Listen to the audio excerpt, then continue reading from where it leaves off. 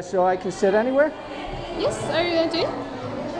Are you going to eat? Yes, yeah, I'm very hungry. Mucho hambre. One person? Yes. One person? Yes, great. Yeah, beautiful flower. Yeah, very nice. And it's, okay, gracias.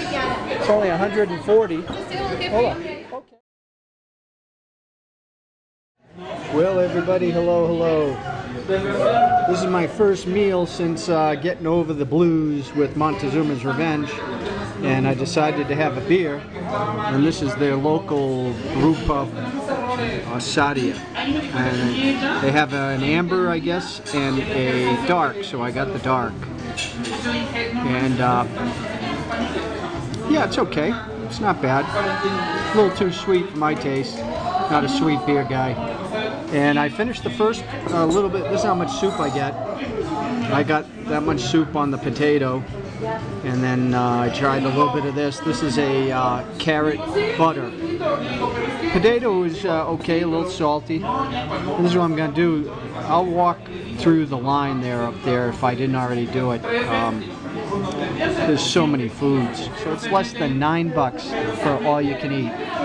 It's incredible, if the food's good. Alright, so I'm excited. Like a kid in a candy shop here. Alright, signing off. This little taqueria here thing, I forget what these are called. I had some Thai women who worked for me and they used to make these for me. They were very good. They'd melt in your mouth. These are not bad. A little spicy. Now this is a chili. What the hell am I saying? Corn tortilla with the paste on it, and it just melts in your mouth. It's phenomenal, but it is, for me, on the edge of being too spicy. For some of my friends who like spicy, this would be nothing, but I can feel my sinuses starting to cook, so yeah, I'm gonna eat it here.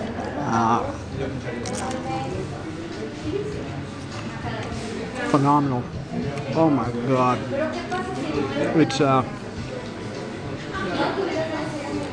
It's a little greasy, so one probably is okay, but anything that melts in your mouth like that. Now this chicken, this is, I already forget the name of it, chili, anyways, it's a combination of chili and chocolate and nuts, and they put it over chicken, and that's known for Puebla, as well as that thing I just ate. There are a couple other dishes up there that I just noticed, but you know what's really nice is just having some vegetables. Mexico City, they just didn't have them, at least at the places, you know, I didn't go into any formal restaurants. That's my waitress, Marza, or March, she said it's okay to call her. Her English is very good, and she walked me through the buffet and explained what each one is, each item is. Made it really great. Alright, I don't know if this is going to cut me off or not, but as I enjoy this cup of coffee, I can tell you today, right now, is the best I've felt on the whole trip. And I think it's because I'm getting that meal I just had, and the energy. Since I haven't had anything substantial to eat for 2 days, number one, the beer I had a beer and now the coffee. The beer is flowing through my veins and now the food is flowing through my veins, and all that sugar and energy, and it's a very good feeling. Very good feeling. So that's what they call serendipity, because when I got the pass for the taxi, instead of going out the door to the left of the taxis, I went up the ramp to the second floor, and I met that guy at the information counter. And he gave me all that information. He said, "Do you have any questions?" I said, "What?" Yeah, I said, "Are there any good restaurants?" And I told him what I was looking for. And without hesitation, he goes, "You have to go here." And he took out his map and marked it on the map, and it was half a kilometer from, well, maybe a little bit more than my hotel. And that's what they call serendipity.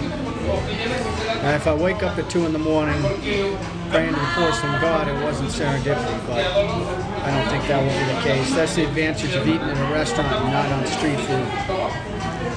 So the hotel, the other thing was I had reserved the same hotel for 250 pesos on booking.com, and he hands me a pamphlet for hotels, and it said 200 pesos.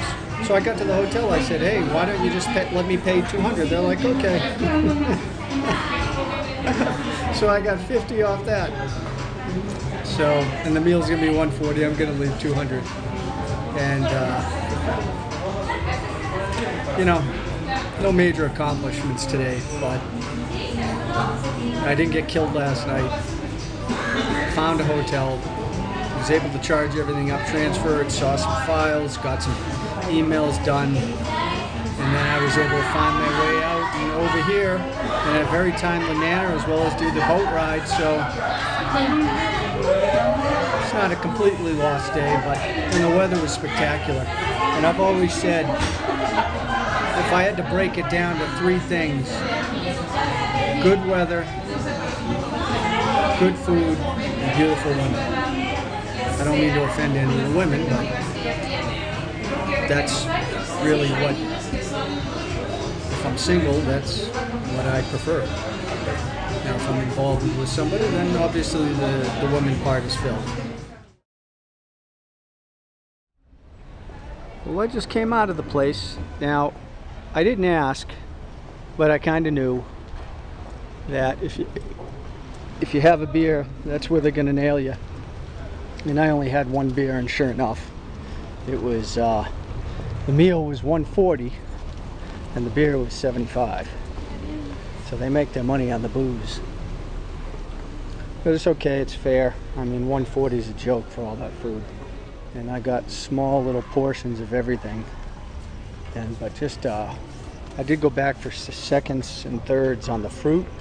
Go back seconds on the vegetables and the salads, because with what I just went through, I think my body just needs that freshness of fresh vegetables and fruits to get back up to full strength. Only had a tiny bit of meat, whatever was in the sauce, if they put any in, and I tried a little bit of that chicken with the mole sauce. Not a fan of that. Have to. Oh, look at that! Tell you, those buildings illuminated at night are incredible. That's the. That is the cathedral, I believe. There's another one here. I think I'm gonna go to the GoPro now. This is the Nikon. See if the GoPro shows these churches any better. So anyway, I just want to start by saying, dear Lord, thank you very much for the blessings that you've given me. Despite all my problems and the issues that I face and my unhappy things that I'm not happy with, I'm very lucky and I'm grateful.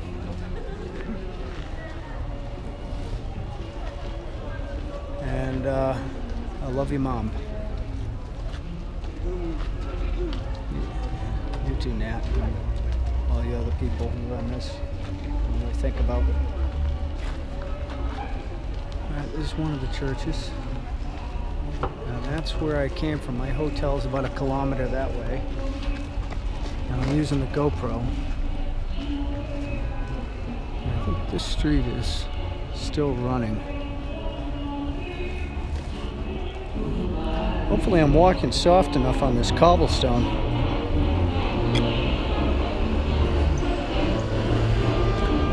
I'm not a fan of places that are so loud that you feel like you're gonna vomit. These type of lights don't stay. Got some funny stories about that. Hola? Hi. Museo de Art. Interesting. I'll have to come back in the daytime. I like museums, but the problem is a museum for me is not like a 15-minute thing. So it's very difficult to see.